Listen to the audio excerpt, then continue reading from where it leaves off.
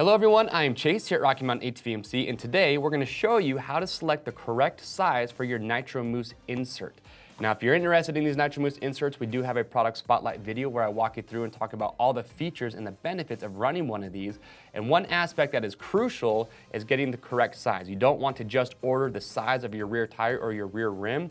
You want to look at the sizing chart to make sure you're getting the correct one. So today, we're going to walk you through that sizing chart to make sure you know how to order the correct size. Okay, so once you're on the website and you're on the Nuetech Nitro Mousse product page, you'll see that there's a lot of sizes that you can choose from. So when you're choosing your Nitro Mousse, it's critical that you choose the correct size based on their sizing guide. Don't just assume that your insert will be the same as your tire size, and that's why we need to refer to this sizing guide.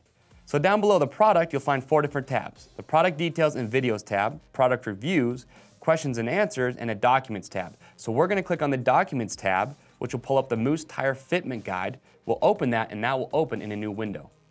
So the sheet is organized into brands, tire models, tire size, and rim width, and then you'll see the recommended part number for the Nitro Mousse insert based off of that information. So let's just look at a few examples. Now you can see that if you had a Battlecross X20 in a 110/118 tire size and we're running either a 1.85 or a 2.15 rim width, Neutech recommends a 120/118. But if you are running that same tire on a 2.5-inch rim, they would want to step up to a 140/80/18 mousse. So this is a great example of when your tire size and mousse size will be different. Now let's scroll down and look at an example of when the tire and mousse will be the same size. Let's look at a Michelin Starcross 5 medium. You can see that for the 110/90/19 tire size, that the mousse size will be a 110/90/19 as well. So just remember, you don't want to assume your tire size will be the same as your mousse size.